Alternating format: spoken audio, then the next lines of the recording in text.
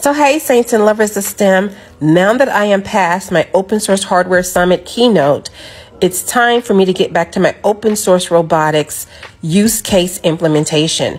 Today's design will be using an infrared remote to turn lights on and off, use a buzzer to play music, and to move the robot around.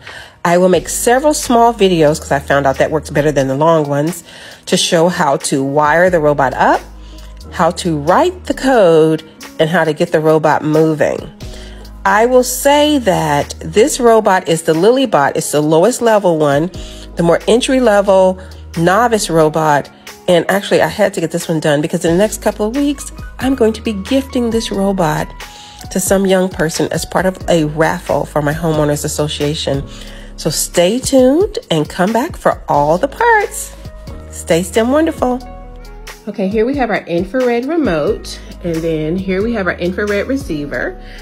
And we're going to walk through the things that the robot does, and then we're going to show how to wire it up and write the program. So the power button makes the robot spin.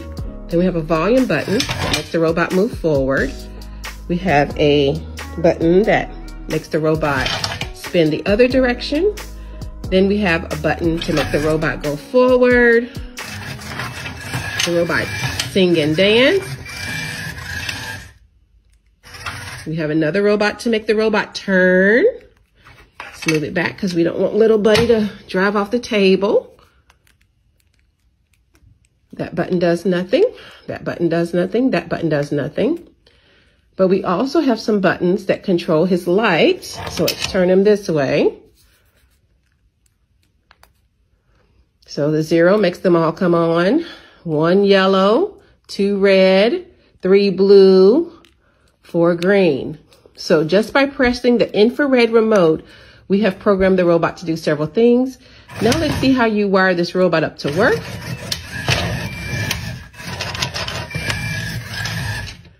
And how you write the code.